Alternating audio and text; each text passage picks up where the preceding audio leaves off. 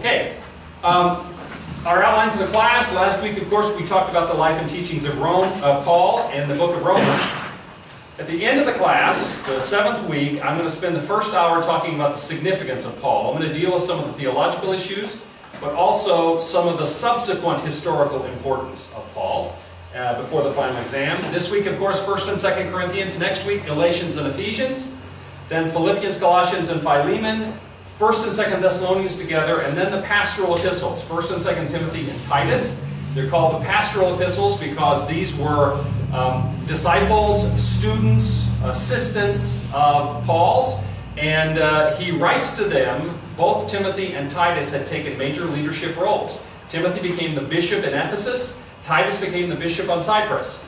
And so both of them, as they were developing their own ministry, Paul is writing to them with instructions about their role as pastors. In effect, Paul is pastoring them by helping train them as to what it means for them to be a pastor. And so that's why they're called the pastoral epistles. And then, as I said, week 7, the significance of Paul and final exam. And here, again, photographs from different places I took of Paul. Again, I put these up here because it's important to me to realize that there was a quite consistent understanding of what Paul looked like, even though obviously there was not photography available in that time. These are from different countries. From Patmos, which is in Greece, from Istanbul, the church of St. Cora. This one is in the church of Lydia, near Philippi, where Paul baptized the woman Lydia, and there's now a chapel there, the location where she was baptized. And so we have here Timothy, Paul, and Luke, I guess, who's, you notice him writing. He's keeping track of what's going on here. So Paul is always portrayed in very much the same way, always balding, as I say, always a handsome man. We also have pictures frequently. Paul and Peter will be, like the picture on the left there, on the opposite side of an arch, there is an equivalent picture of Peter. Peter always has curly, thick, gray hair and is always carrying keys because he was given the keys of the kingdom. But the images are quite consistent. And this is how we picture Paul.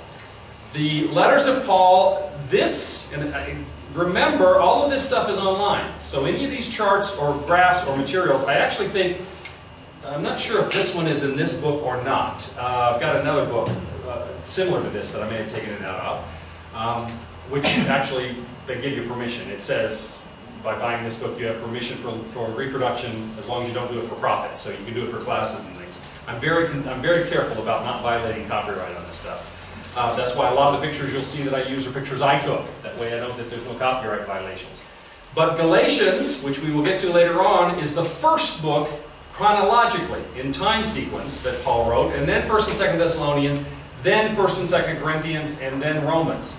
We are following them according to the way they're listed in the Bible, because that's the way you're used to reading them.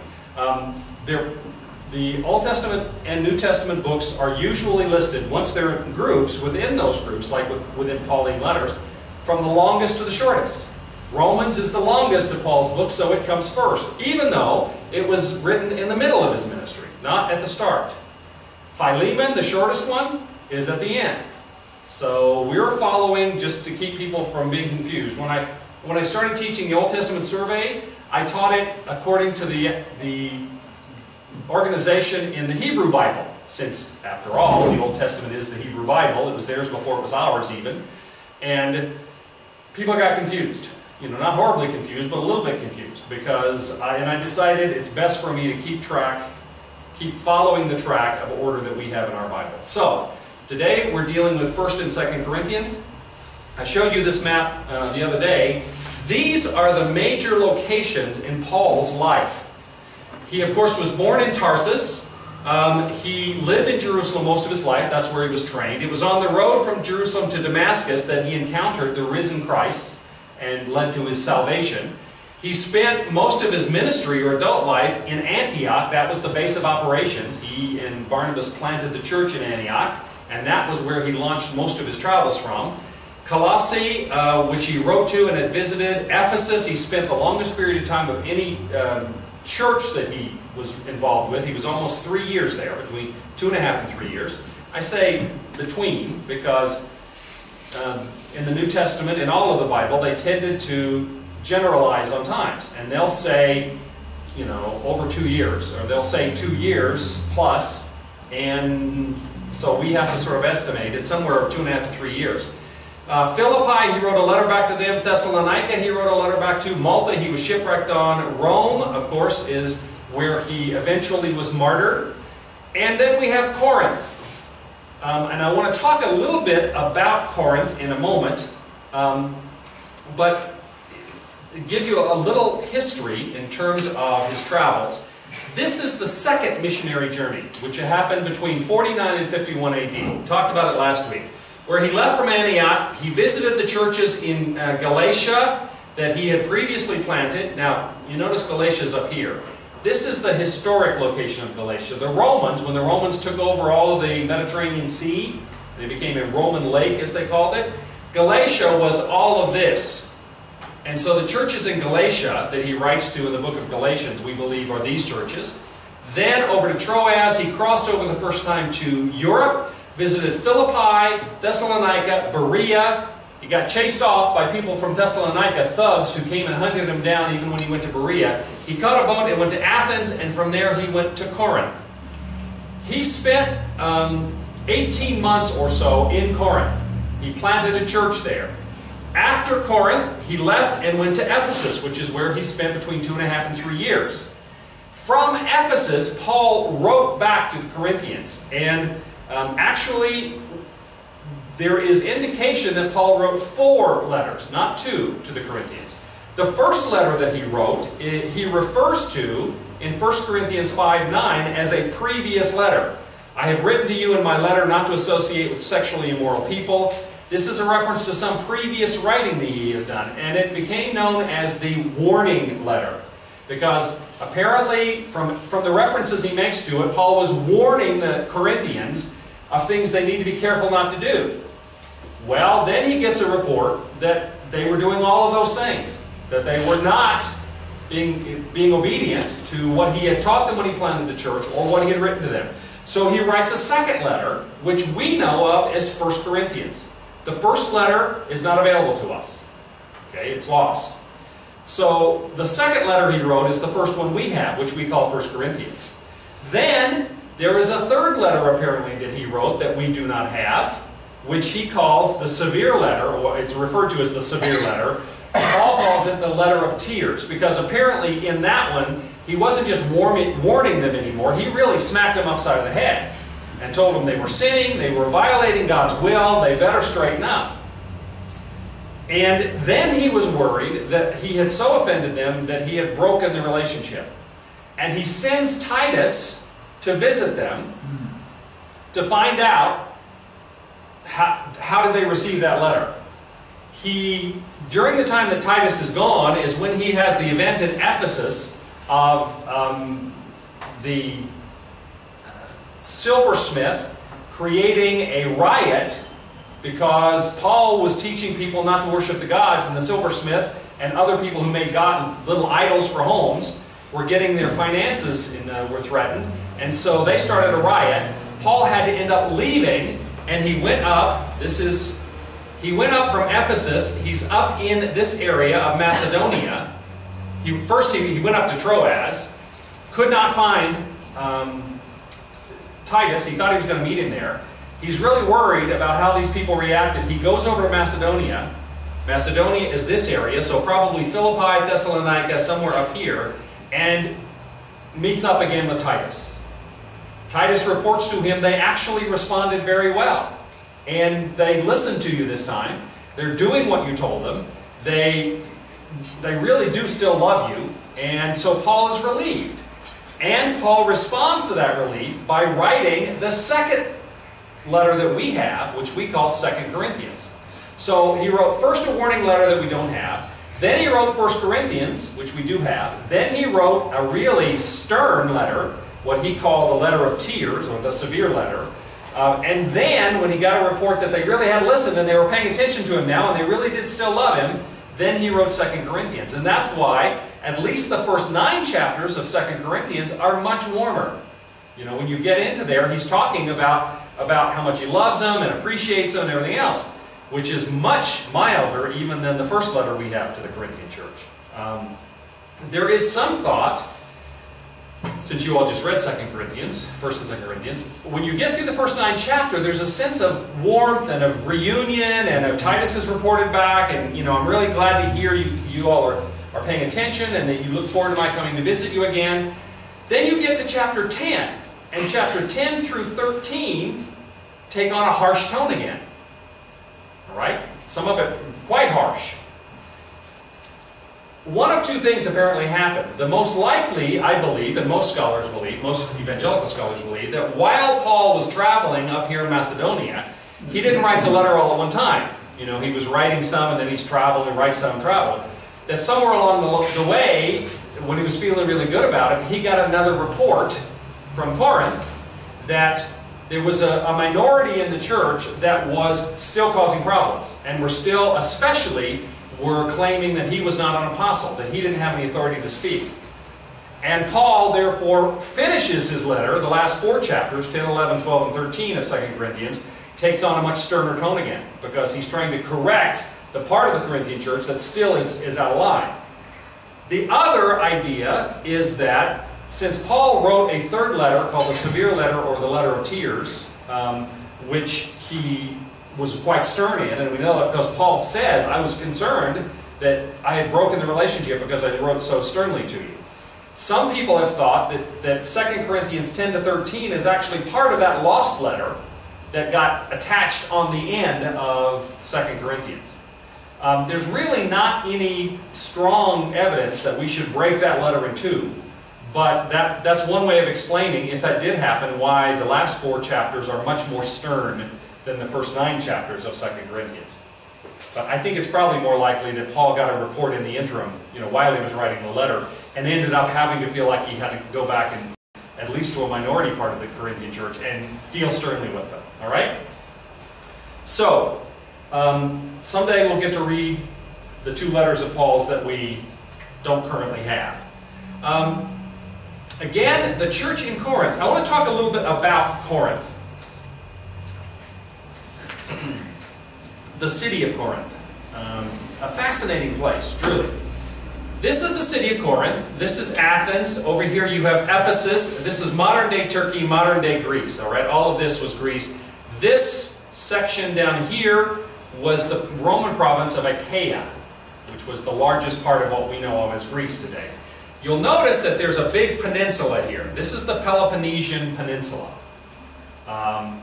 Corinth existed right on a narrow isthmus, and that was critically important for this particular city.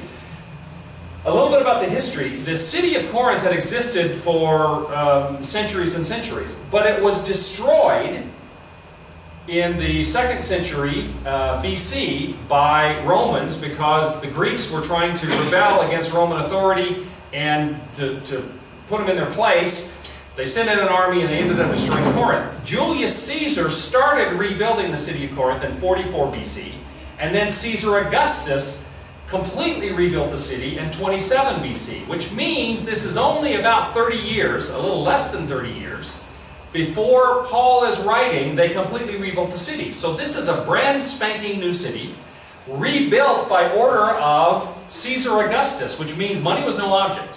If Caesar said, we're going to rebuild the city, then, doggone it, they rebuilt the city.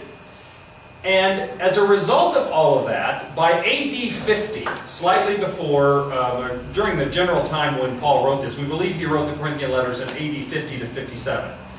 Around that time, Corinth was the 4th largest city in the whole Roman Empire, after Rome, Alexandria, and Antioch of Syria. 4th city, Corinth. Far larger than Athens. Far more important than Athens in terms of the wealth, the influence, the commercial impact. At one point, Corinth had a population of 250,000 people. Más o menos. Now, for an ancient city, that's huge. We don't think 250,000 is that big nowadays, but that was a big deal back then. It was a major metropolis, especially because of its location. Its wealth and prosperity came from the fact that this is a very old map. This area here is the corner of the Peloponnesian Peninsula. This is the rest of Greece, so that Athens would be over here, okay? You'll notice how narrow this is right here. This is only 3.5 miles long, and it is the area that connects the Ionian or Adriatic Sea, the Mediterranean Sea. Every major inlet you get to has a different name. You've got the Mediterranean, and then you've got the Adriatic, and then you've got the Ionian, each called the sea. Well, on this side, you have the Mediterranean, and then you have the Aegean, and then this is the Saronic Gulf, as it's called. This area here, the 3.5-mile isthmus that Corinth was built on, was the shortest way to get goods from Rome and Spain and all of Western Europe and the cities of ancient Asia Minor, what we know of as Turkey, like Ephesus, all of the areas around the Aegean Sea, and even to Egypt and Israel, etc. Because this Ionian Sea, over here, of course, a little further, over there, is Rome, Spain, all sorts of places with trade. Here, Ephesus, down here you have Israel, Egypt, etc. The area around the Peloponnesian Peninsula was a very difficult way to sail. It was rough waters, there were a lot of reefs. It's not, and it took a long time if you were coming from over here to sail all the way around here, especially if you're coming up to Athens or to Ephesus. The simple thing was to cruise in here into this area, which was known as the Gulf of Corinth or the Gulf of Lepanto, and transport the goods 3.5 miles from this Ionian Gulf over here over to the Aegean Sea. It was cheaper and faster than going a long way around. Well, of course, Corinth built a business out of this. And they had a means to get from one end to the other. They had a stone road that was especially built for transporting small ships. A small ship, they literally would lift out of the water and put on wooden rollers and roll it 3.5 miles to the other side and then put it back in the water. If it was a larger ship, they would unload the ship, take the goods across in wagons, and put it on another ship. Medium-sized ships, they could even unload them and move the whole ship across as well, put it back in the water and reload it. Every time they did that, and it's said that the vast majority of goods traveling between Western Europe and the cities in Asia Minor and the East, almost all of the trade went through Corinth, and they charged a fee for all of that. It means that they were wealthy. There were at one time 12 different major pagan temples in Corinth. One of those temples was the Temple of Aphrodite, the goddess of love. And the Temple of Aphrodite practiced ceremonial prostitution. It was considered an act of worship to the goddess Aphrodite if you had sex with a temple prostitute. At one point there were, it's estimated, 1,000 temple prostitutes from the Temple of Aphrodite wandering the streets of Corinth, encouraging men to worship, so to speak. Okay? But they also had a major temple to Apollo and others. The problem was, here you have a major seaport, very wealthy, a lot of money thrown around, 12 pagan temples, one of the largest ones, practicing prostitution. The city of Corinth, a lot of sailors in town. Anybody been a sailor? Anybody been in the Navy? Okay, but you know what it means when you have a lot of sailors in town, right? Corinth became known for immorality. In fact, one of the expressions in those days, to Corinthianize, meant to do something immoral. Whenever a Greek play was written, if there was a character in there that was supposed to be from Corinth, they were always either a prostitute or a drunkard, because Corinth was known for immorality, and rightly so. A lot of money, a lot of foreigners, people coming in and out all the time. You know, it's like a major convention center kind of environment. And so morality was a big problem for these people. That's where Paul planted a church. Okay, it's one of the places. Now, why did he do that? Because again, this was the largest city, the most important city in all of Greece. The fourth largest city in the Roman Empire. He'd already been to Antioch. He didn't go to Alexandria, but Apollo had come from there. There was a church already there. And so Corinth was an obvious place for him to go to spread the gospel, especially because so many people going in and out, traveling through. To have a strong church there witnessing to people would be, an important way to provide the message of the gospel to as many people as possible. Right? Okay. So, these are pictures that I took from the city of Corinth. This is what remains of the Temple of Apollo, which is right in the middle of town. One of the things that, this is probably 35 or 40 feet tall. Okay? One of the things I pointed out when we studied Corinthians in Bible class is an example of the wealth is the fact that these are monoliths. You know what that means? One piece. This is one piece of stone. Can you imagine the relative cost of cutting one piece of stone like that, transporting it to the site, and setting it upright compared to the way it was usually done? In my house, I've got pillars like this tall made out of Kentera, and they're like 3 pieces. Can you imagine doing that with something this big around, 35 or 40 feet tall, one piece? That took a lot of money, took a lot of wealth to be able to do that. But it was a sign of their wealth that they had temples like that, and a dozen of them.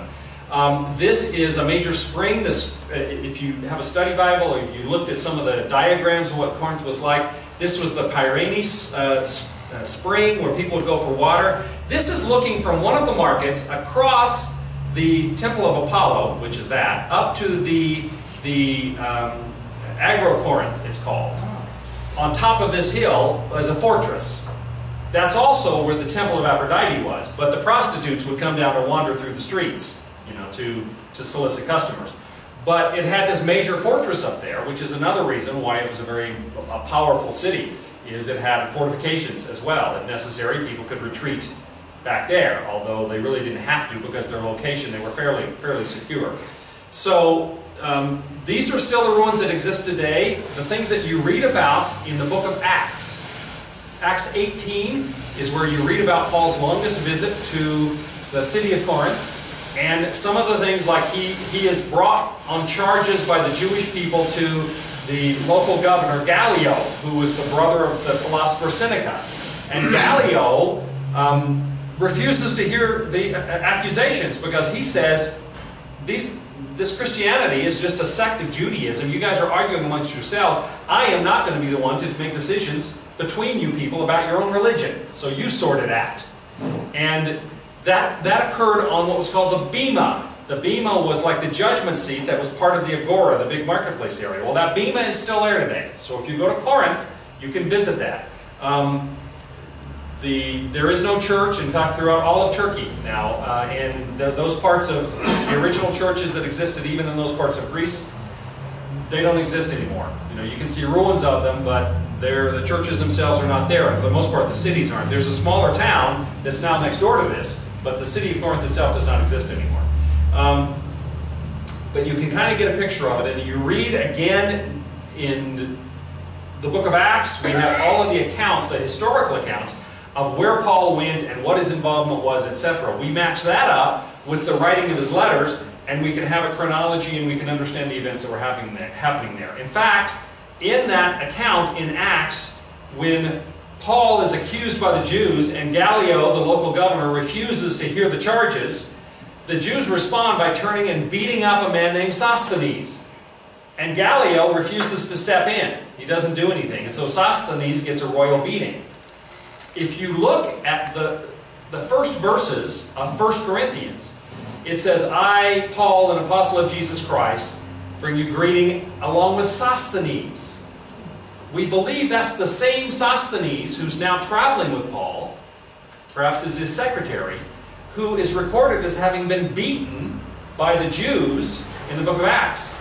Because Sosthenes, we're told in Acts, had been the head of the local synagogue, the Jewish synagogue. He had converted to Christianity, and so when the Jews try to bring charges against Paul for spreading Christianity, and the governor refuses to hear the charges, they turn and beat up Sosthenes, who used to be their leader, and now has converted to Christianity. So they give him a beating, and then Sosthenes ends up traveling with Paul. It's probable that Sosthenes' name is included in there because he would still have been seen as a leader of the church in Corinth, the Christians in Corinth, since he was a converted Jew who had been a man of some importance. as the head of the synagogue. And by including his name in there, it sort of adds additional credibility to Paul, saying, you know, Sosthenes is with me. He's involved in sending you this greeting, which means one of their former leaders was completely in agreement with what Paul was telling them. Okay? So, looking at those things in parallel, Paul's letters, as well as the book of Acts, we get a much more complete picture. Any questions about any of that? Yes, Lynn. Lynn first. Slightly off topic, but does Phoenicia exist at this time? Phoenicia? Yeah. Yes. In fact, where is Phoenicia? You know, you read in the... Phoenicia is north of Israel. The cities of Tyre and Sidon. Technically, there is no Phoenicia. They were city-states. Tyre and Sidon were city-states that, for the sake of convenience, when they were talking about them, they called them Phoenicia. They were maritime peoples. What a lot of people don't know is the people of Tyre, because they were maritime people, they were sailors, they were traders, they settled in other communities around the world, and one of the most important settlements they had was in North Africa. It was the city of Carthage. And Carthage became a primary enemy, you know, almost defeated Rome. The only way Rome ended up not being defeated by Carthage is that when Hannibal showed up with his elephants and warriors, the Romans refused to do battle. They kept running from him, and so Hannibal ended up spending several years chasing them around the Italian peninsula without even being able to fight, and finally had to go home. But those were the Phoenicians originally. The Carthaginians had been Phoenicians, Tyrians especially, from Tyre, but that doesn't have anything to do with this. No, but we had these great military, marine people at that time. Like, they're still known as great mariners. And if you visit that area, they talk about the Phoenicians, and I just could never get a picture. So we have Carthage still being a very prominent city area. Not by this point. Carthage had been destroyed. Carthage was destroyed by Rome in the First Punic War. Right. Okay. Well, actually, it was destroyed in the Second or Third Punic War. You know, didn't get destroyed until after Hannibal was gone. But yeah, Rome finally destroyed them. In fact, very famously, you know, that Rome was chanting, "Carthage must be destroyed." Anything else they said, they always ended it with "Carthage must be destroyed." And eventually Carthage was, and they salted the land. So what happened to Corinth? Was it Corinth doesn't have anything to do with Carthage. Corinth doesn't have any... But we're talking about Corinth, and I'm trying to get some image in my brain of what's happened to these great city-states or great nations, and so I say, what happened to Corinth? It had this great location and this great economy. Right. Well, Corinth, Ephesus also. Ephesus, probably the major city on the west coast of Asia Minor. Several things happened. One, their economies eventually declined. In the case of Ephesus, they were a port city, and their port silted up, and they were unsuccessful trying to empty out their harbor, and the harbor ended up being so far away from the city, the actual water from the city, that it ended up not being viable anymore. Plus, they were attacked by invading armies. I'm not sure what all the destruction of Corinth was, but for much of it, other armies coming in. You know, as long as Rome was in control, they maintained those cities. When other military forces started invading, then cities like Corinth frequently were destroyed because they'd been centers of Roman influence. Okay? I don't know that as an exact thing, but that's, you know, in some cases it was natural disasters, in some cases it was things like it wasn't viable economically anymore, like in the case of Ephesus, in some cases it was just military conquest. You know. Barbara. Well, maybe it's just a matter of logistics, I don't know, but the Christians in Corinth, were they, just 250,000 people, that's a pretty good sized city, no matter what. Were they kind of scattered around through the whole city? Well, people? In terms of where Christians, I mean? In terms of where they lived, probably. Now, we do know that while Corinth was a wealthy city, a lot of very prosperous, you know, high-end people, not many of those people were part of the church. We know that because Paul says, not many of you, speaking to the Corinthians, the Corinthian church, not many of you were wealthy or of significance or of influence. Meaning, most of the Christians probably were from lower class, either slaves or lower income kind of people. There are a couple of exceptions to that.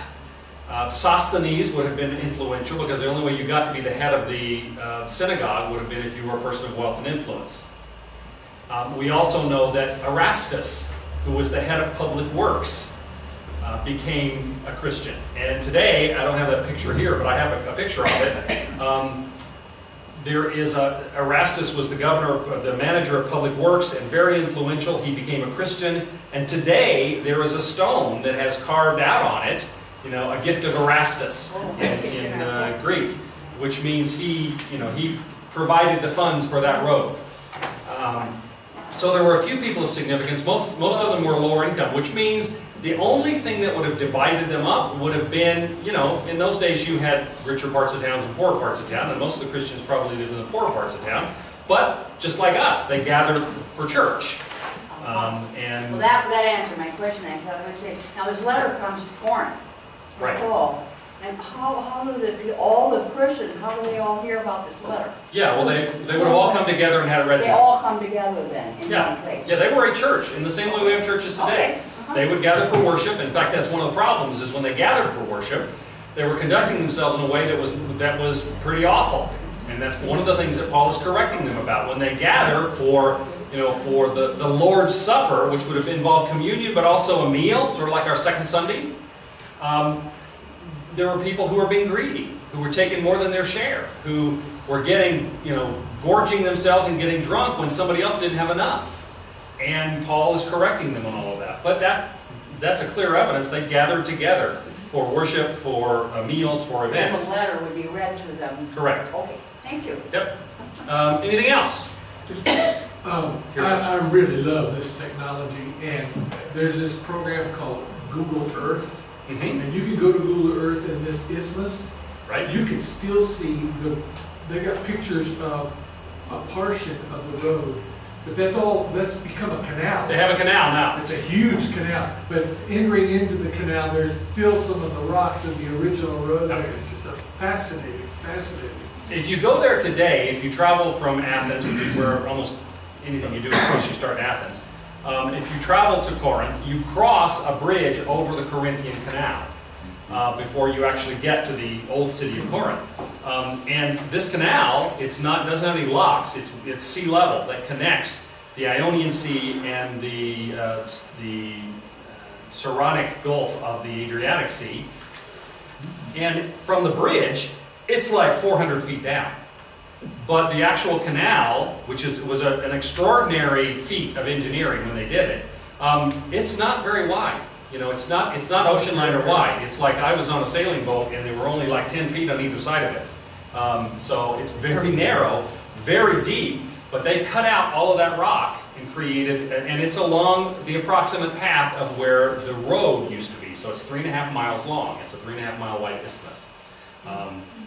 So it's fascinating stuff, but invariably if you go from Athens to Corinth, whoever it is taking you, if it's a tour or whatever, they'll stop, and they have gift shops there and everything, and you walk out on the bridge and look down and you can see the boats traveling through this thing. That's where the old road used to be. Okay? Art. The Erastus stone is in page 291. Okay, in 291 of your book. Yeah. I have my own photograph of that, but that's that's Erastus, minister of public works in Ephesus, who was a Christian, and is referred to in the book of Acts by name. Okay. All right. Any other questions about Corinth, the city, culture, any of that kind of stuff? And again, you really need to go back and be reading the book of Acts also to be getting the historical context for all of these events happening. So Acts 18 is the primary place where his long visit in Corinth is taking place, and you have the accusations to Gallio and the beating of Sosthenes and all of that kind of stuff. All right. But let's look at the book of 1 Corinthians. Actually, you know what? I've got about 12 minutes till. Before I get into this, let's go ahead and take a break right now, and then we'll come back and we'll do 1 Corinthians and 2 Corinthians all together. Okay? So take a break. The book of 1 Corinthians. Author, Apostle Paul. Now, it seems obvious, but there are a number of Paul's letters that are questioned. As I told you last week, people, more modern or liberal scholars, might have a tendency to question 2 Thessalonians and the pastoral epistles and some others. Nobody really questions Romans that we looked at last week, or 1 and 2 Corinthians as being written by the Apostle Paul. So there's no challenge to that. We believe that the date was AD 55 to 57. Remember I told you that Paul was in Ephesus for 2.5 years or so, 2.5 to 3 years. We believe that his first letter, which, the warning letter, and his second letter, which is this one, 1 Corinthians, were both written during his time at Ephesus, where he went after he had been in Corinth, because he was getting reports of things going wrong in Corinth. So he wrote from Ephesus when he was in ministry there.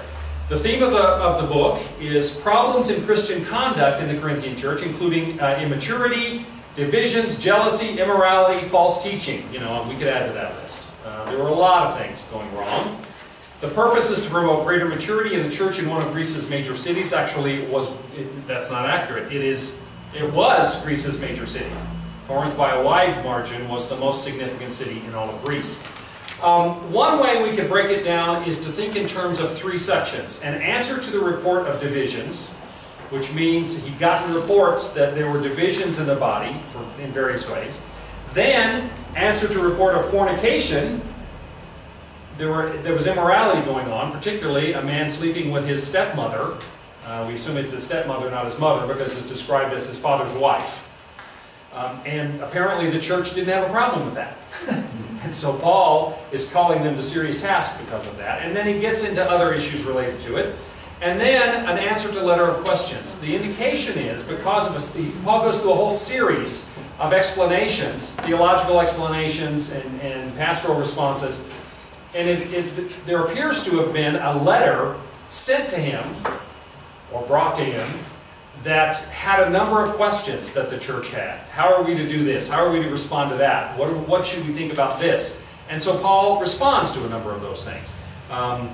That's one way to look at the particulars of this letter. Let's actually go to an outline of 1 Corinthians and talk about the specifics.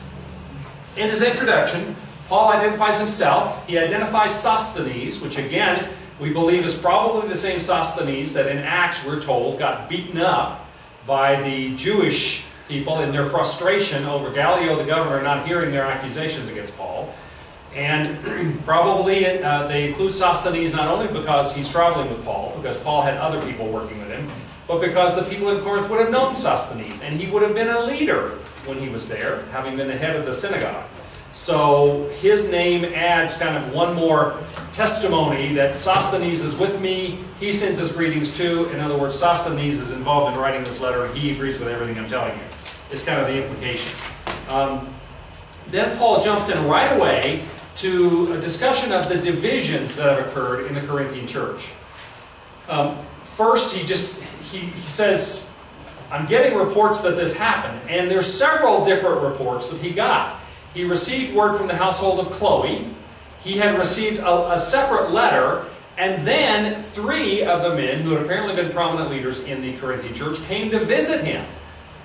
Stephanas, Fortunatus, and Icaeus, I think his name is. The 3 of them came and reported. And so Paul is saying, I'm getting multiple reports here that you guys are really having these problems. So it's not like this is a question anymore.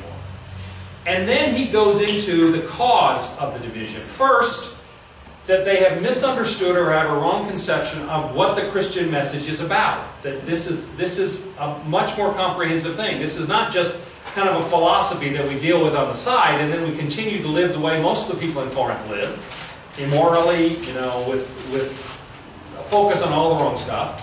Then a wrong conception of Christian ministry and ministers. What is it that is supposed to be? One of the things that there's an indication that people were divided on who they wanted to be their pastor, their minister. And there were fights occurring about that. And so Paul is trying to clarify that this is not a political competition, basically. This is not something that should be tearing the church apart. If you guys are struggling in that kind of way, and he says, some say I'm a follower of Paul, some of Apollos, some of Cephas, which is Peter, others a follower of Christ. And Paul says, did Apollos save you? Did Paul, was I responsible for you, coming to the faith? Other than teaching it to you? No, we are all followers of Jesus Christ. What is your problem?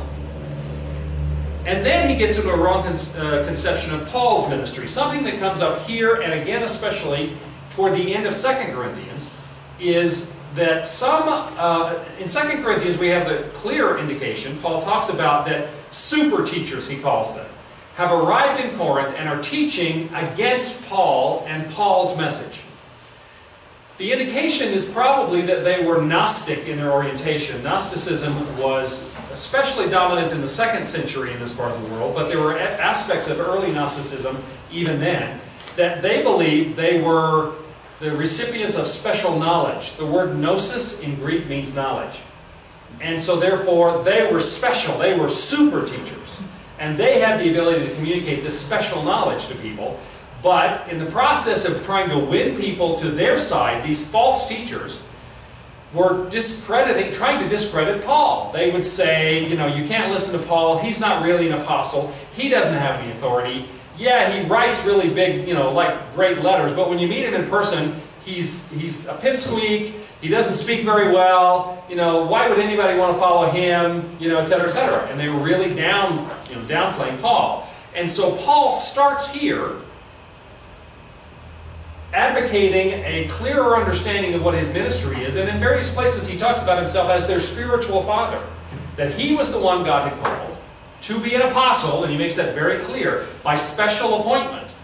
Jesus appeared to him on the road to Damascus. He did experience the risen Christ, and then was trained by Christ in special, he talks about special visions, you know, but that he is deserving of the title of apostle. He was their spiritual father, and they need to listen to him and not those false teachers. In fact, he has a long litany in 2 Corinthians where he talks about, okay, if I have to, let me boast about myself. And he says, in parentheses, he said, I'm being foolish here, but you forced me to it. And so he gets into very blunt terms about what his credentials are and why he has reason to be listened to and believed and trusted as their spiritual leader, as an apostle, as a special appointee by God. Then he gets to an exhortation to end the various divisions. You know, why are you guys fighting amongst yourselves? This needs to stop. This is not what it means to be the body of Christ. Then he gets into the second section, the moral and ethical disorders in the church.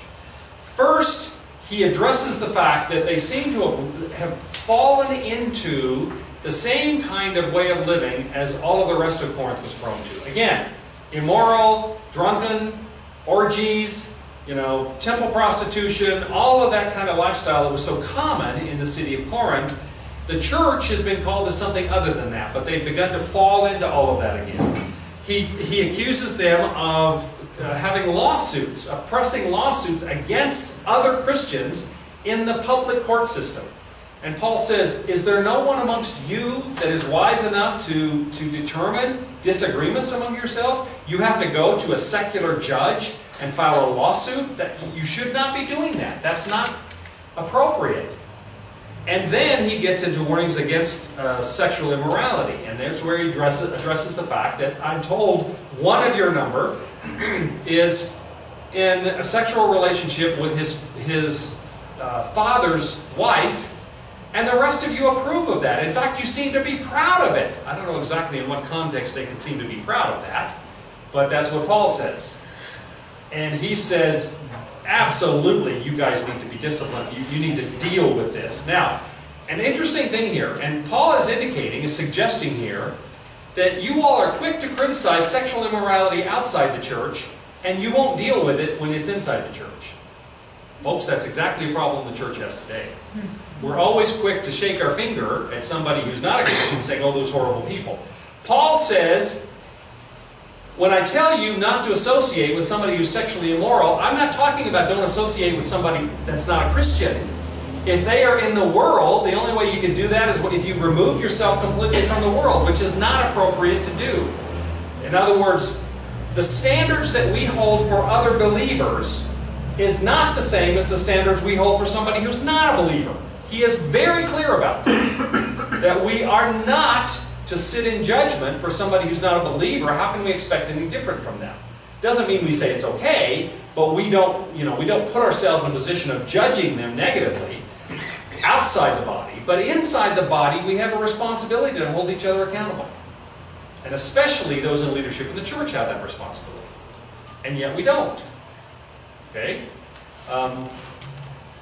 And Paul is very clear about that. This is one of the things that the church very conveniently has chosen to forget over the last 2,000 years. That we hold ourselves to a higher standard than we're expected to, than we should expect from the world. Okay? Then he goes on into the question of marriage. Here's where he begins to address things that apparently have been raised to him in a letter. First, the issue of marriage. And Paul here says, if somebody's betrothed to be married, it's just fine for them to get married.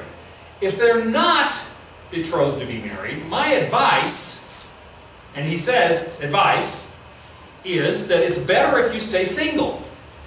And the reason is because Paul expected the Lord to return at any moment. All right? God had not given Paul a revelation that it was going to be a long period of time. Most of the apostles and disciples in the first century thought that Jesus' return was imminent, that he was going to come back by Tuesday.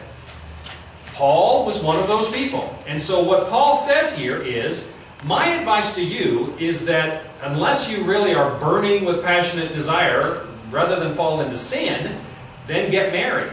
But, and here we talk about the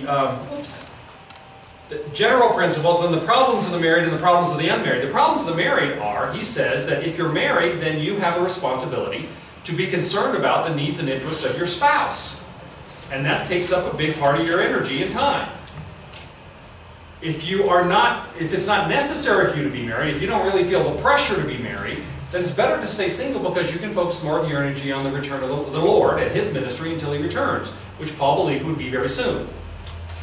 But he says the problem with the unmarried is that if you have passionate desires and you can't control yourself, better to be married and have a legitimate godly outlet for that than to sin. And again, in the context of Corinth, where everybody was doing that kind of thing, Paul is setting a standard that most of that culture would not have understood. Yes, Laura? Then why in the beginning that God said it's not good for man to be alone? Well, again, and Paul would absolutely agree with that. Paul is not disagreeing with that point. Paul is saying the Lord is going to come back any minute, any day. So Paul did not feel like he was telling somebody, you need to be alone for the rest of your life. He was saying, he thought the Lord is going to come back right away. So unless you have a desperate need to be married, it's better for you to focus on the things of the Lord until He comes back.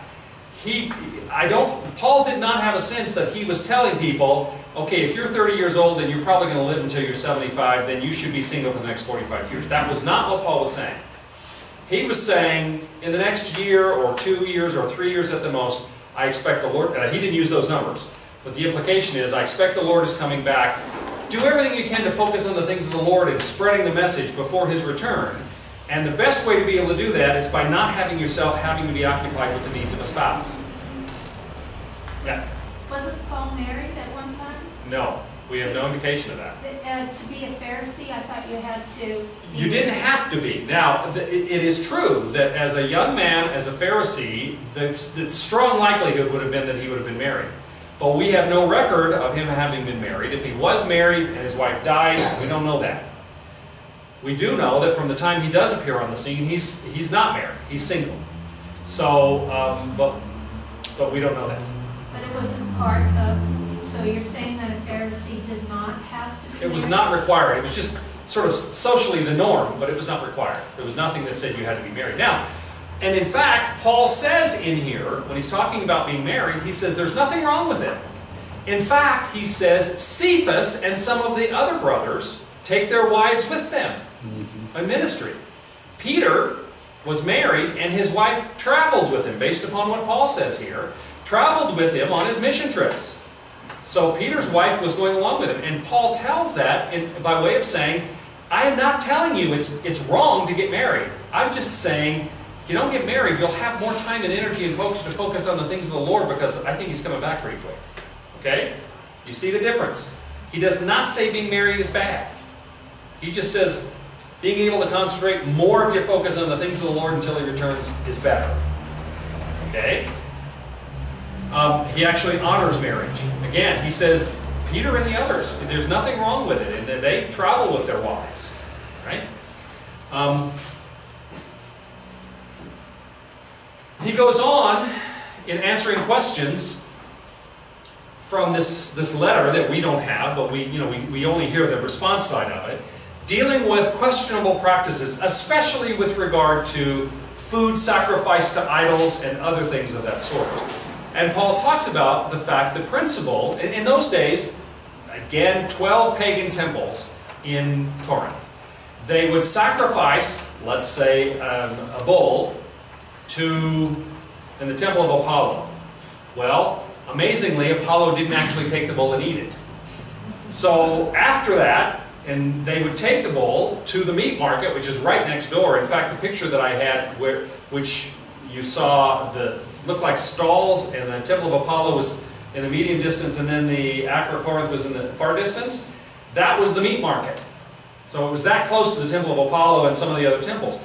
They would take the meat that's been sacrificed in the temples to the to the pagan gods, and they would then take it and butcher it and sell it. And people knew that. Some of them were of the opinion that eating food that has been meat especially, that's been sacrificed to idols, was a sin, because you were in some way participating with that idol activity. Others said, it's a piece of meat, and that God isn't a real God anyway. So, I don't have a problem with this. Paul gets into this, and he says the principle is not that this was sacrificed to Apollo, big deal. But the principle is, if you eating that meat is witnessed by someone who does have a problem with it, and that becomes a problem for them, then you shouldn't do it. This is where we get into, this is where he starts talking about the fact that appearance should not be offensive. You should not do things that will offend, not because they are inherently wrong, but because we don't want to provide offense to people, because if we do, we compromise our ability to share with them about Jesus. Doesn't mean that we're always on pins and needles afraid we're going to offend somebody. The gospel of Christ is an offense. But don't offend people over what you're eating, or whether or not you have your hair covered, or whether or not a woman shaves all of her hair off. Those things cause offense and create problems when they don't accomplish anything. Florette? Well, Jesus did all the things that he's telling everybody else not to do, not to offend. Jesus ate, he had prostitutes around him, he ate with tax collectors, he did all of these things. Right. It seems to me that Paul is all about law again. No, he's not. And why did Jesus do those things? To bring others in. No, the reason Jesus did those things is to prove to people that those were not necessary for righteousness. Jesus healed on the Sabbath because he said, you're saying this is wrong because you think healing is works. Well, what's more important? Healing somebody or following this? And he says, you people go out, and if your bull falls in a ditch on the Sabbath, you'll pull him out. And you tell me I shouldn't heal? The reason Jesus violated those aspects of the law was because he was making the point that you don't get saved. You're not made right with God by obeying these small laws. Okay? Paul is saying the same thing. Paul says exactly the same thing. He says, it doesn't matter whether you eat food sacrificed to idols. That does not make you righteous. But don't offend somebody who sees you doing something, because if you do, then they're not going to be open to your testimony of the gospel. If you're known to be a Christian and you do something that is offensive, just outright offensive to somebody else, and you know in advance it's going to be offensive and you do it anyway, you are actually damaging the testimony of the gospel. Paul and Jesus are not saying opposite things here. They're saying the same thing, and that is that, as Paul says, all things I'm free to do all things, but not all things are beneficial. And so he's saying, don't do things that are going to be offensive, not because they're wrong, but because it's not productive, it's not useful in terms of your witness. John? I was just going to add, it seems to me that the contention that Paul is making here is that when you allow your liberty to be more important than the welfare of your brother, then you're no longer walking in love. That's a wonderful way of saying it. I'd like to take just a minute and just read this, because this might clarify that up. This is from 1 Corinthians chapter 8, verse 9. But take care of this right of yours, does not somehow become a stumbling block to the weak. For if anyone sees you who have knowledge eating in an idol's temple, will he not be encouraged if his conscience is weak to eat food offered to idols? And so by your knowledge, or your freedom, this weak person is destroyed, the brother for whom Christ died. Thus, sinning against your brothers and wounding their conscience when it is weak, you sin against Christ. And here's the plot. Therefore, if food makes my brother stumble, I will never eat meat, lest I make my brother stumble. Right. So the issue is we are made free in Christ. And that freedom requires administration. It requires a stewardship. For the sake of others. Yeah, in all things. But there are certain things that I will not do because it would cause my brother to stumble. And you see this so clearly living in another culture, not just within your own culture, but living in another culture. And again, you know, Paul and Jesus are exactly saying the same thing here, that my salvation, my righteousness before the Lord, is not affected by eating food sacrificed to idol. But I'm not going to do something that is going to offend them away. Jesus made a point of those things because he was trying to break the law, you know, to break the power of the law. Paul has already done that, you know. Becky first and then here. Was he meaning to offend the brothers in the church or the ones that don't know the gospel?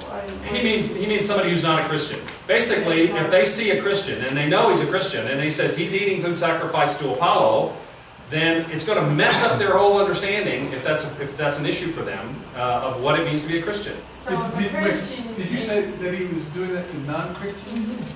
Oh, because he's clearly he's talking about brothers too. Well, no, but he's telling the brothers don't do that for the sake of non-believers, I think.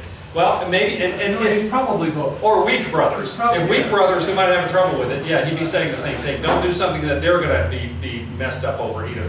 Finish, Becky, and then here. So if the Christians were going out and doing like Jesus did with the meeting up, okay, say someone wants to help the prostitutes or whatever, and you're down there with them, they expect their brothers to understand why they're doing it, right? Yeah, it's not quite the same thing because Paul's saying that we've talked about this in church, in Bible study. There are some things that I have to cross over social boundaries in order to minister. And I'll be real clear about that. If I'm going to do that, I want to make sure, as a pastor or an elder or whatever, that other people are aware of that or supportive of that. And I've got backup, if you will. But there are some things that I would not do. For instance, and I used an example. I am not going to go and hang out in a pornographic bookshop To witness. Because there's all sorts of dangers for me. There's also, you know, the likelihood of that being a productive ministry kind of situation compared to the potential for people to perceive it negatively. The example we used is drinking wine or drinking beer. There is nothing in Scripture that says that it is wrong to drink. There's plenty of Scripture that says it's wrong to drink to excess. So being drunken is wrong. But you know what? We're going to talk about this in systematic theology. Anytime we add to Scripture and say it's a sin if you drink wine, ever, any amount. It's a sin if you go to a movie. It's a sin if you dance. It's a sin to say those things because we are adding admonitions, laws. You can put your hand down. I'll call you in a minute. Okay. You're looking tired. Whenever we add stuff like that, we are in the wrong because we are presuming that the standards that we prefer have the same weight as what Scripture actually says. Those things are not in the Bible. Okay? It never says don't drink. And yet I was saved in a Baptist church.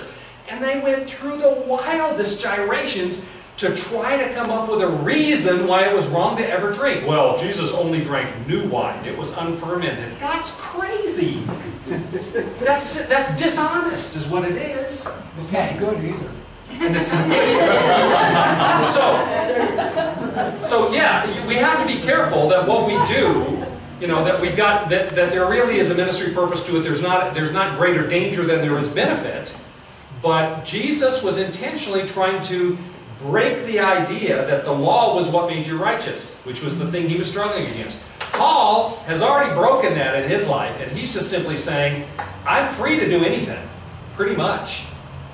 But I'm not going to do anything if it's going to in some way harm my brother, because that's not love. In fact, right in the middle of this section, about what he gets later about exercising the gifts, is the love chapter of the Bible. And his whole point is all of this stuff needs to be driven not by, I'm going to prove my liberty, I can do whatever I want, but instead, how do we reflect that in love to our brothers and sisters? Okay, now, Ken. Paul is talking to weak conscience, about weak conscience people who aren't really sure of what's right and wrong. He is not talking to Pharisees. Right. And we have our own set of religious Pharisees who have written all kinds of laws where the Bible didn't write any laws. He's not talking about those people. Right. He's talking about honest people who are just searching and are weak and don't know. Yeah. Or maybe they do know and they're breaking the rules anyway. Because they want to, because it feels good. Yeah. So, it's a good point that Jesus is dealing with people on one end of the legalistic spectrum, the Pharisees. Paul is dealing with people on the other end of the spectrum who pretty much think, anything goes, because that's the culture they're in. Most of the Christians in Corinth would have been Gentiles. Not all. Some of his early converts were Jewish. But then, when the synagogue created such problems, he stopped preaching in the synagogue and started preaching in the marketplace. And so the majority of the people in the church in Corinth would have been Gentiles. And so, again, he's preaching to people on the opposite end of the moral spectrum from the Pharisees. And his point is, they're so quick to want to go there anyway. Don't give them an excuse by doing something that they're going to interpret as being a license to take liberty, either with foreign gods or with immorality or anything else. Okay? All right, so he applies those principles. Then he gets into issues of public worship. Again, we're in the section here still where Paul is responding to questions that have been asked. First, he talks about propriety in worship and says, you people don't seem to understand what it means to worship. And he gets immediately into a discussion of the Lord's Supper. And he calls it that, and he says, when you come together for the Lord's Supper, I'm told that some of you are taking all this food and being a glutton and drinking until you're drunk, and other people come and they don't have anything, and they're hungry. They literally don't have enough to eat, and you're, as part of what's supposed to be an act of worship, of celebration of the body, you're being a glutton and a drunkard. What is wrong with you people? And Paul is straightening them out on that. He then gets into the practice of the spiritual gifts, which again, they apparently had, while we can assume from the way Paul addresses it, they really did have experience of the spiritual gifts. They were imbalanced in the practice of those things. He talks about the practicing of those gifts, that it's supposed to be done orderly, it's supposed to be done in a way that is part of worship, and this is the place where Paul talks about speaking in tongues, and he says, if you have the gift of tongues, but you don't have the gift of interpretation, or somebody else doesn't have the gift of interpretation, then do it at home, do not do it in public worship. Because the purpose of public worship is not for somebody else to hear you speaking in a language that you or nobody else can understand. He is very practical about that. And he says, worship is the time where the body together, and he gives specific instructions. He says if there is a word of prophecy, 2 or perhaps 3 should give a prophetic word. And he gives it very practical instructions on how they're supposed to be practicing the spiritual gifts in an attitude of worship. Always with the premise, the principle here is, this is supposed to be worship to God for the benefit of the body as it comes before God. It's not all about you and you getting to show off with whatever your spiritual gift is. And there may be a little tinge in there of Paul suggesting that not all of this was legitimate. Maybe they were showing off from their own efforts, not because it was a gift of the Spirit. He doesn't say that. I'm extrapolating from what he says. And he does give them very specific rules to govern how they're supposed to do worship. Okay? He then goes on regarding, there have been questions apparently about the resurrection. And he talks about the certainty of the resurrection. Some people, and this is where he gets into the, some of you are questioning whether the resurrection is real, whether it's going to happen. Well, if it's not real, then why are some of you baptizing yourselves for the dead? If you don't believe there's any resurrection, those people are dead. They're dead.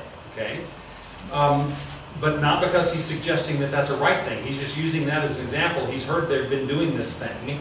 And he talks about the certainty that if we are not sure of the resurrection, then we are to be pitied above all people. Because if we are not sure of the resurrection, that we are to be resurrected, then we have no faith in the resurrection of Christ, and our faith is built on nothing. We're lost. The resurrection is a critical theology. It's a critical belief to the Christian faith, and Paul makes that very clear here. Both that Jesus was physically resurrected from the dead, and that we have the hope of the resurrection. Okay? And concluding appeal. Then he gets into practical and personal matters, and he mentions here, amongst his practical things, that he's collecting money for the church in Jerusalem. Jerusalem was undergoing a severe famine at that point, and the original church in Jerusalem, the mother church, was suffering terribly. Remember, most of the early believers were people of lower income. They were either slaves or poor Jewish people, and they didn't have a lot of resources. When famine strikes, those are the first people that suffer. And because the church in Jerusalem was in such terrible straits, Paul was traveling around collecting money to take back there. And he mentions it here as a very practical thing. And then he gives a personal, an expression of love and a personal closing to them. He gets to much more specifics about that collection for the church in Jerusalem in the second book. Okay? So this is 1 Corinthians. Any questions about that? I think 1st and 2nd Corinthians, especially 1 Corinthians, is one of the most important books for us today. Because we live in a time when the church is doing some of the same stupid things that the church in Corinth did. We excuse immorality. We excuse, we will look past anything in ourselves and always be trying to point the finger and make accusations against somebody who's not even part of the faith. We're quick to want to condemn somebody who told a lie, but 30% of our congregations are divorced. And Jesus had a lot more to say about divorce than he did about most of the other moral issues that Christians get in trouble with. And I'm not saying there's never a reason for divorce, but we ought to take it a heck of a lot more seriously than we do. And yet most of us, we just slide right over that one, when this is something Jesus talked quite a bit about. Okay? As an example, again, there are reasons why sometimes divorce is necessary. I'm not condemning everybody that gets divorced, but it's just one little piece of the fact that G.K. Chesterton said that people don't often disagree on what is wrong, but they often do disagree on which wrongs are acceptable. Well, that's what the Corinthian church was doing. They were saying, well, it's okay that this guy's sleeping with his stepmother, because we like him. He's an elder, or whatever it was. We don't know. We do the same kind of stuff. And so the 1 Corinthians especially, I believe, is very important for us as the church today. Paul is pointing, he's talking to us. That's the reason this has come down to us 2,000 years later. Okay? Any other questions or comments about 1 Corinthians? We'll deal with 2 Corinthians. Okay. 2 Corinthians, same author, Apostle Paul. Again, nobody questions that.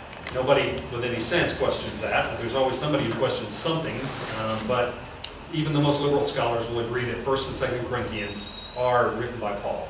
Same dates. We believe that sometime in that period, 55 to 57, when Paul was in Ephesus, he wrote this letter, and then later on, when he left Ephesus, was traveling up to Macedonia, that's where he wrote 2 Corinthians. But it was in the same general time period, in about that 3-year range.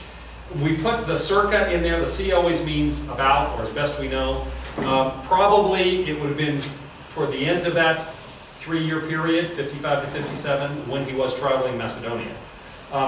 It again is Paul's defense and his explanation more of his apostleship than anything else. The The purpose, to defend his ministry and message, admonish false teachers, admonish the Corinthians to clean up their act, and to give, as promised, to the poor church in Jerusalem. Now again, this book, 2 Corinthians, starts out on a much more positive note. The indication is he has gotten a good report from Titus.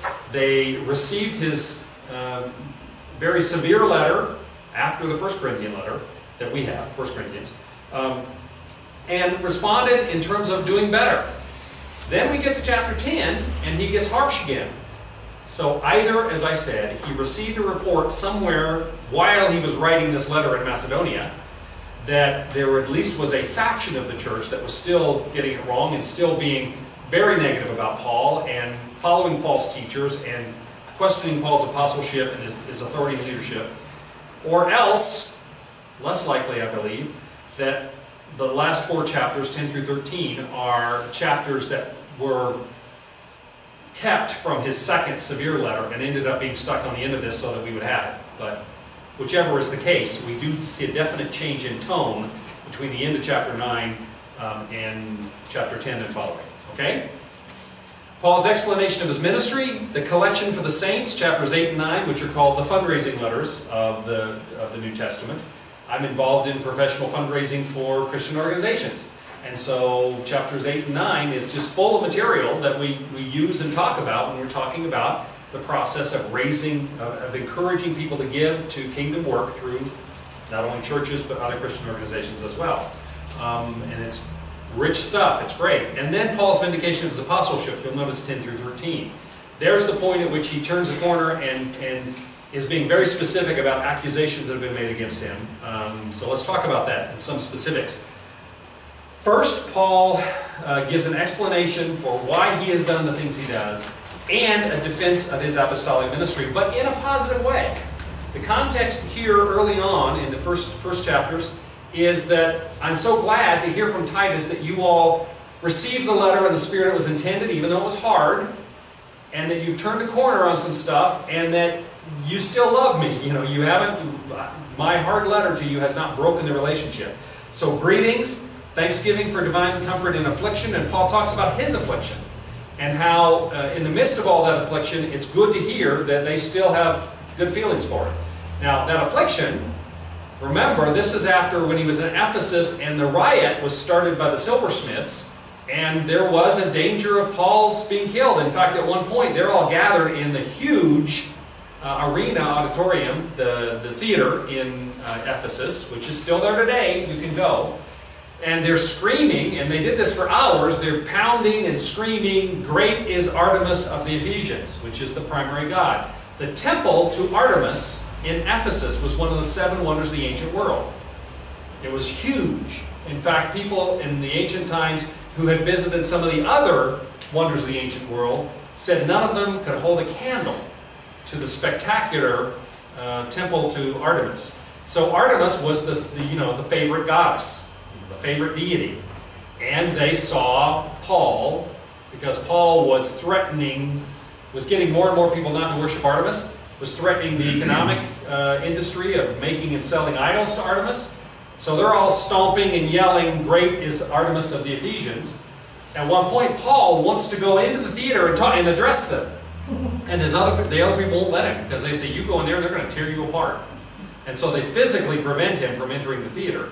But in 2 Corinthians, Paul talks about, "When I was in Asia," which means Ephesus. You know, he's in other parts of it, but that area was known as Asia. The whole of it we know as Asia Minor. But that particular area is the province of Asia. When I was in Asia, meaning when I was in Ephesus basically, and I was in threat of death, I had the encouragement. You know, God demonstrated that even though I thought I was a dead man, God demonstrated His grace to me. And now to hear that, you know, our relationship is good is a wonderful thing.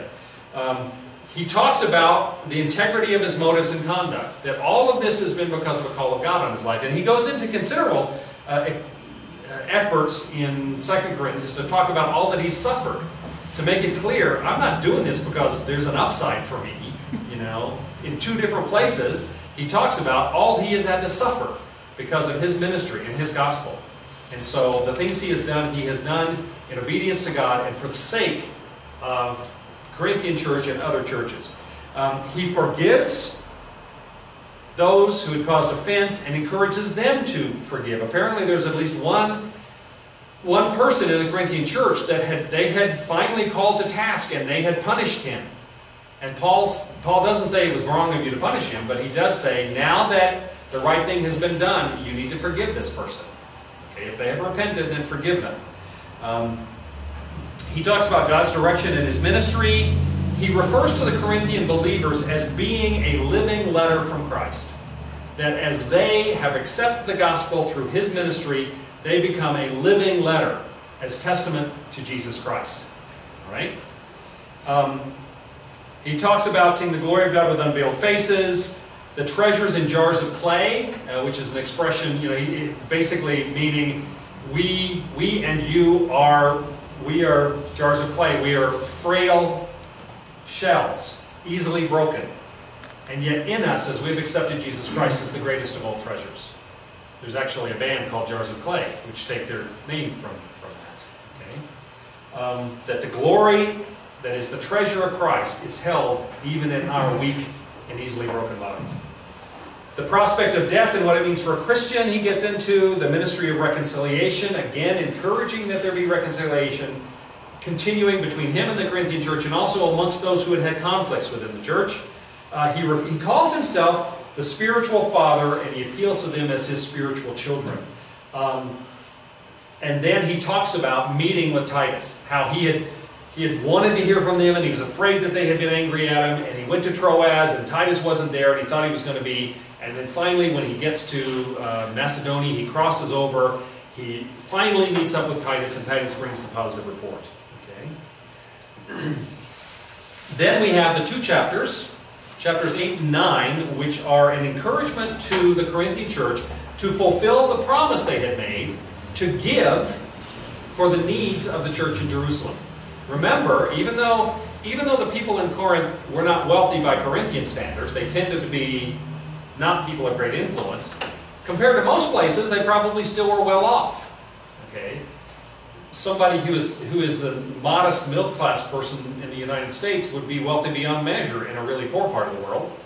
Comparably, those who were of sort of the lower echelon in Corinth still had resources that they could share compared to the people who were starving in a famine in Jerusalem. So Paul encourages their generosity. He tells them that he's going to send Titus and one or perhaps two other people. And the suggestion is that because of the way he talks about them, he doesn't name them. It may have been Barnabas. It may have been Luke.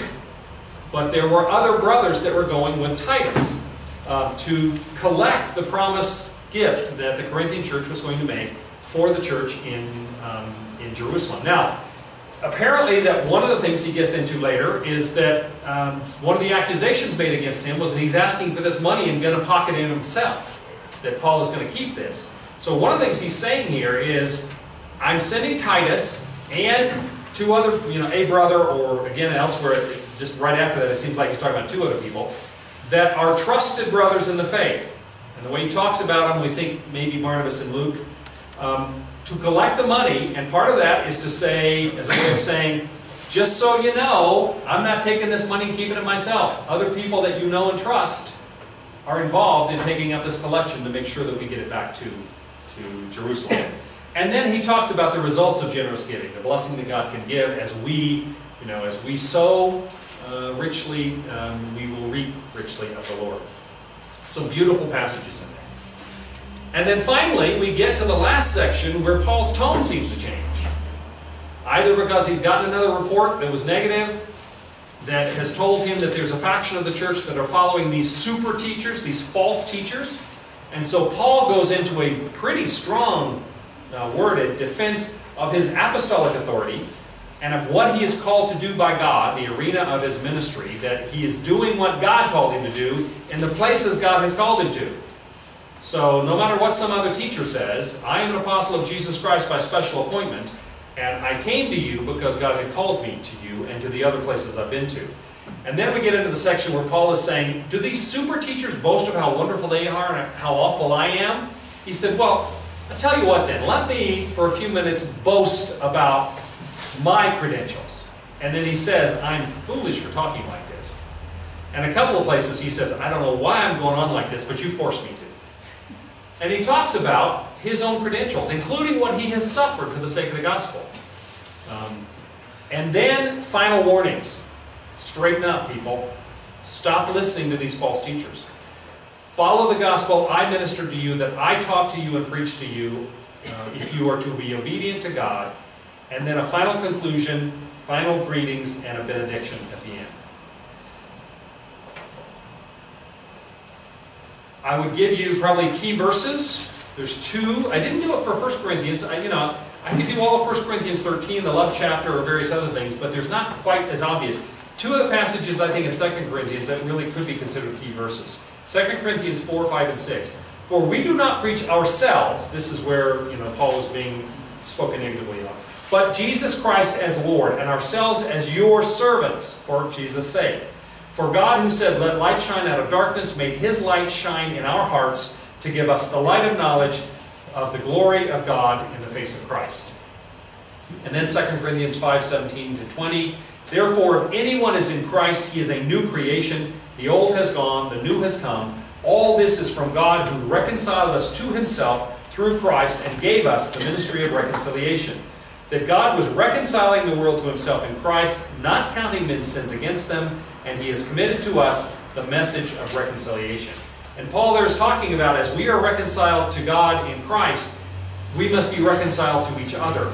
To allow divisions and disunity to continue is against the very spirit of what the gospel is about, which is the gospel is of the spirit of reconciliation. Okay? Any questions about that? 2 Corinthians, or back to 1 Corinthians. Context, anything. Is there any other place where it talks about, other than 1 Corinthians 12, where it says, I know a man who was caught up in the third heaven? No, that's, as far as I can remember off the top of my head, that's the only place Paul talks about that. But again, he does that as a testament to his apostleship. When he says, I knew a man, again, that's fairly common, that whenever a statement in the New Testament especially is being made about some great event, it was considered immodest to say, I, Paul, was called up to the third heaven. But he very clearly is talking about himself. And he's saying, not only, they knew the story of him having a divine experience of the risen Christ on the road to Damascus, but in addition to that, as he's talking about his authority to minister, his authority as an apostle, he talks about the fact that I knew a man, Paul, was called up to the third heaven and experienced visions. Basically, God gave him the same kind of teaching, apparently, that Jesus spent 3 years teaching the disciples and the apostles who traveled with him when he was alive. That Paul's knowledge of the truth of Jesus Christ is complete because God has miraculously given him that, as he describes it, by calling him up into the third heaven. The third heaven in those days, people thought the sky that we see is the first heaven. The stars beyond that is the second heaven. The place where God lives, heaven, is the third heaven. So they had this sort of hierarchical view. They sometimes will talk about the fact that they also had a tripart view of existence in terms of earth being where we live, the sky being where God lives, and the underground being where the devil lives. That's hell. But they did have a sense that the heavens were broken up into the sky we see, the stars beyond that, and heaven where God exists beyond that. Okay?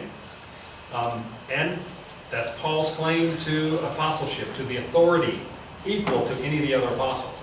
And, by the way, that's an authority that the other apostles accepted. Because Paul worked with, traveled with, knew Peter, James, who was and others, James, the half-brother of Jesus, who was head of the Jerusalem Council, who in one place is called an apostle as well. So the apostles were not just the 12 that Jesus originally selected. And so, Paul is making a point. No matter what somebody else is telling you, I have a right to that title. I have a right to that authority. Okay?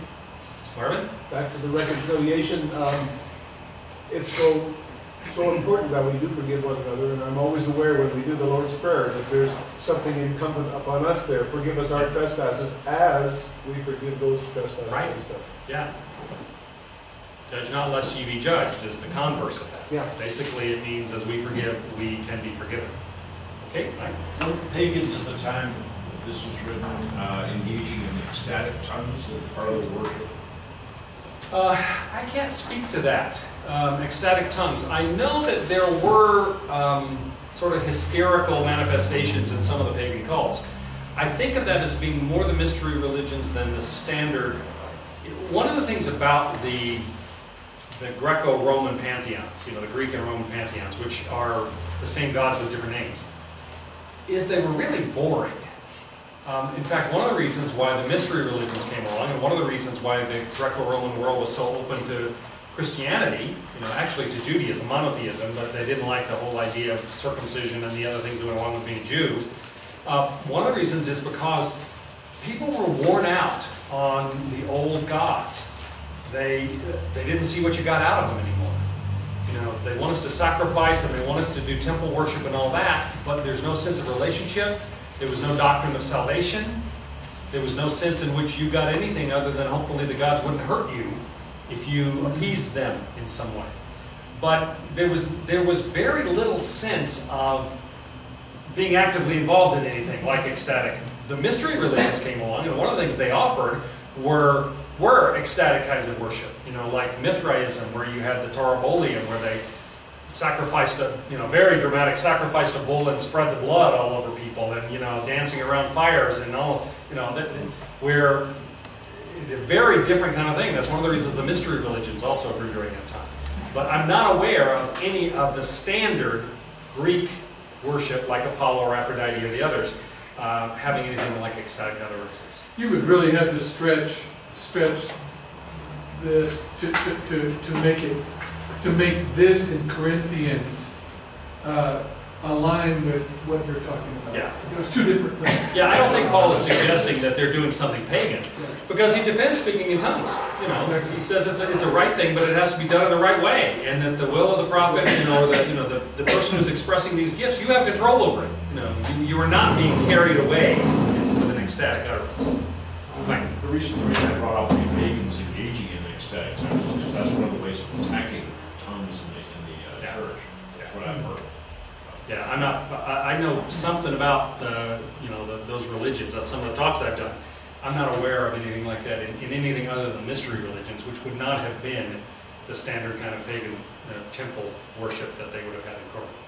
So, anything else, Mike or Also in chapter 12, where Paul talks about he had a thorn in the flesh, a messenger from Satan to buffet me. Is there any teaching, anything at all to indicate that that was anything other than a physical ailment? No. People have said, I've had that question asked of me, well, is this a spiritual thing? Is it a demonic possession, or is it something else? No, there's no indication of that, because he says a thorn in the flesh. Paul apparently had some disability that he suffered with, and we believe it was likely that he had weak eyes, because at one point he is talking about when he had spent some time staying over in the Galatian churches. He says, I know that you would have done anything you could for me. In fact, you would have torn your eyes out for me if that would have helped.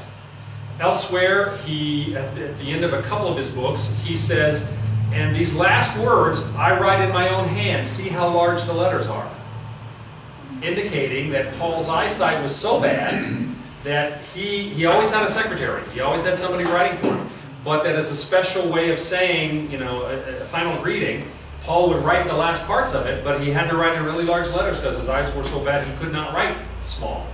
So the fairly standard, not everybody agrees with this.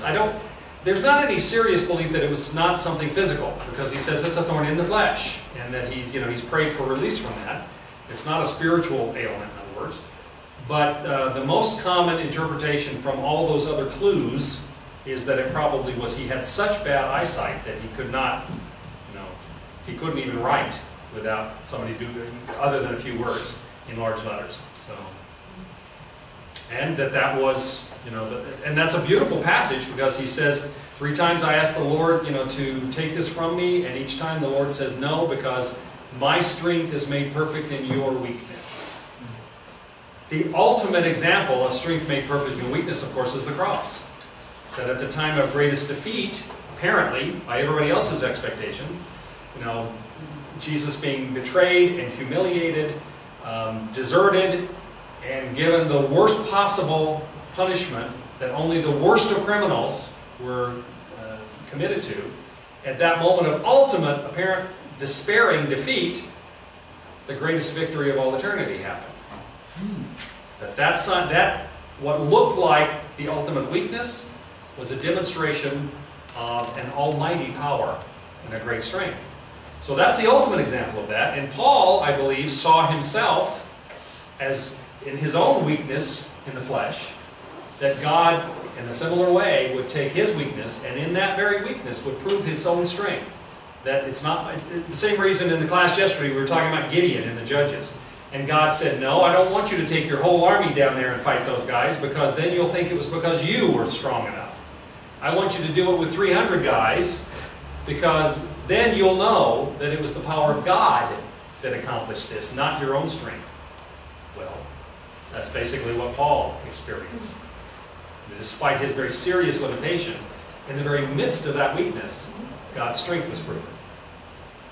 Because look what he did.